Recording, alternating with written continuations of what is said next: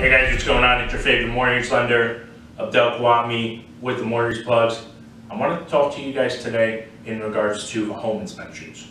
Now, home inspections are generally conducted on the buyer's side when they're looking to purchase a home. After your offer has been accepted and you've now gone through attorney review and are officially under contract, generally your real estate agent and your attorney will recommend that you do a home inspection. Now, the purpose of the home inspection is to check any structural, mechanic, roof, flooding, water, cracks, or anything major in the home that is going to cause you issues into the future. Okay?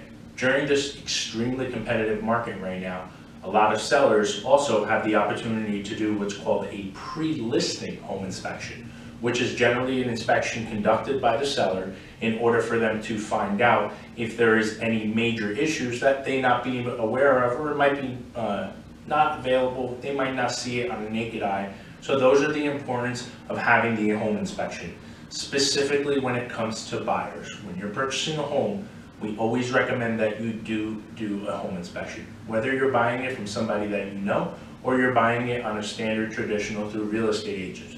The importance of having the home inspection in addition is to identify any mold, asbestos, or anything of that nature that may be harmful to you.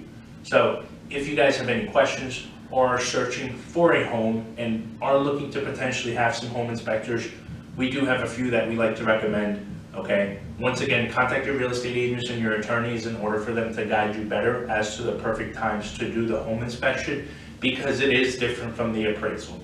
The appraisal is meant to determine the value of the home and what you're buying it for and if it matches what you're offering as a sale price. And the inspection is meant to tell you if the home is actually in good condition, has strong bones as they say, and doesn't have any major issues that are going to cause you problems in the future. Thanks for tuning in, guys. I look forward to catching you guys next time.